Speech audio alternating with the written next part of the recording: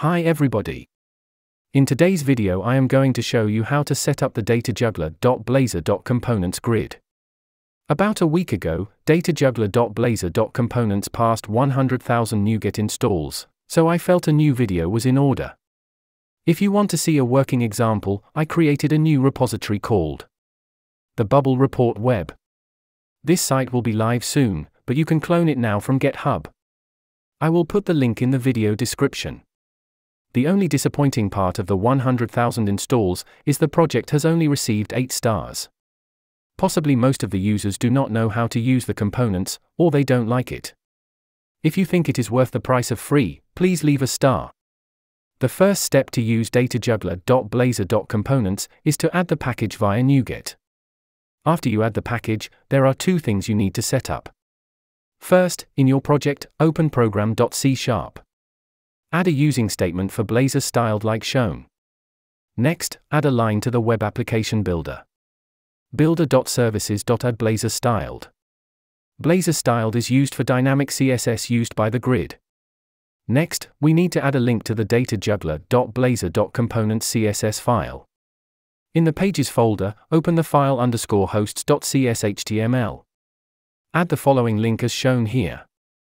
I will put the link in the video description to this file. The CSS file is itself worth the price, as it contains many useful attributes that make styling web components much simpler. If you want to follow along, clone the Bubble Report Web from GitHub and create a SQL Server database named Stock Data. The link to download the Stock Data database SQL file and setup instructions are listed on the Bubble Report Web repository. I will also add the link to the video description. The final step is to create a connection string, and create an environment variable to store the connection string. To create the connection string, you might like a free open source project of mine called Connection Builder. Connection Builder is located in the Tools folder of DataTier Net. Connection Builder is also installed if you install the release version of DataTier Net. I will also include the link to DataTier Net in the video description.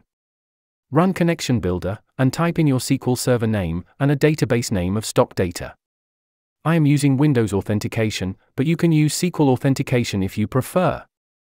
Click the Build Connection String button. Next, click the Test and Copy button, and you should see a success message and a copied icon. This will copy your connection string to your clipboard. In Windows Search, type, Edit the System Environment Variables. In the box that opens, click the button for Environment Variables. In the System Environment Variables at the bottom, click the New button. Give your variable a name of Bubble Report Connection String, all one word. Please note connection is abbreviated as CONN. Next, paste in the connection string that is on your clipboard with Ctrl+V. At this point, you should be able to run the project. At the time of this writing, there are 5 grids, and we are going to create the 6th now.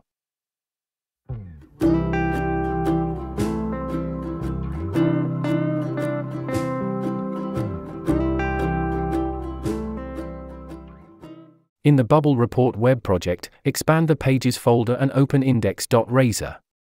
Scroll down to the bottom, and you should see a grid called Losing Industry Grid. Copy the markup for the grid, and paste it directly below the Losing Industry Grid. The grid we are going to create will contain the same columns as the Losing Industry Grid, so the only value we need to change at this point is the name. Change the name to Sector Grid, all one word. Next, open the file index.razor.cs.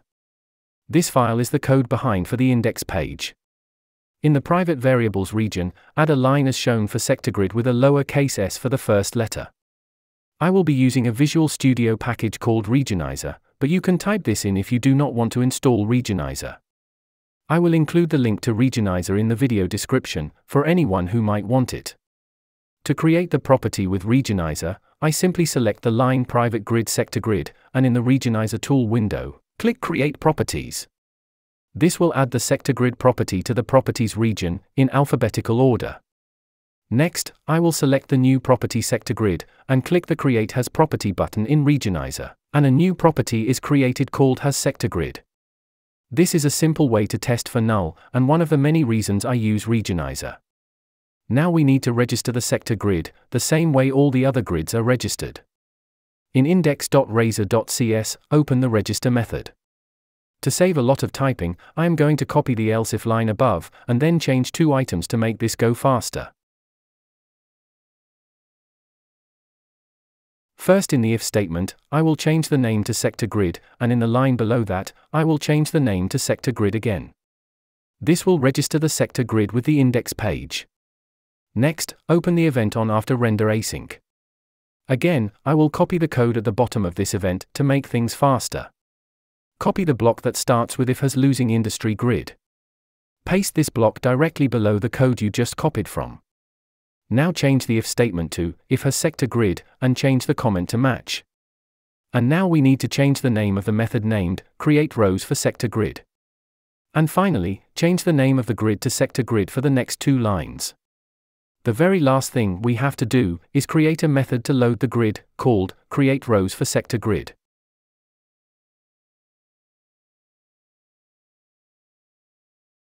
To make this go faster, I am going to copy the method create rows for industry losers. I will now paste this where it will belong alphabetically, since I will be changing the name to create rows for sector grid. The first thing I will change is the name of the method. Now I will copy the name and replace the region name. Change the method summary comment to load sectors. Next, change the comment load losing industries to load sectors. Change the list of objects below that to list sector, and the variable name to sectors. Now change the gateway method to load sectors. On the next line, change the comment to test if the sectors exist. In the line below that, change losing industries to sectors. Next, we need to change all the grid names to sector grid. Change losing industry grid to sector grid for all the column headers.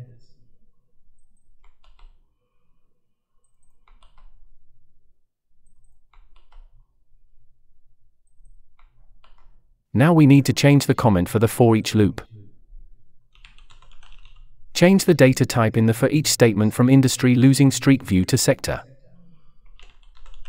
Now I will change the variable name to sector, with a lowercase s.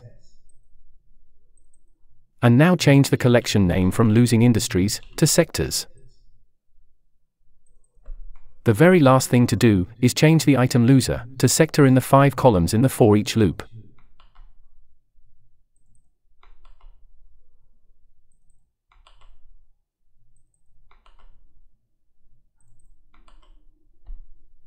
Now I am going to run the project and see how it looks. It actually looks pretty good. I just noticed there is one thing I forgot to do. Open index.razor, and in the sector grid, change the header text to sectors.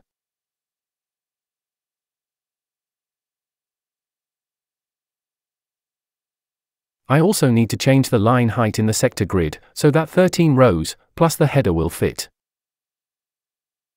To do this, I am going to make a copy of the CSS class grid-wide, and create a grid-wide too.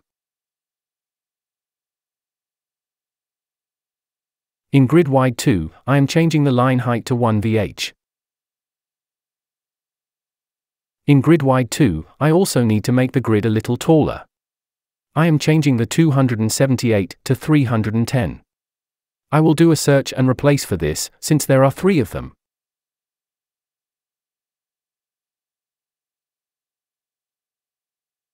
Now back in index.razor, change the CSS class for the sector grid to grid-wide 2. I will now run the project one more time.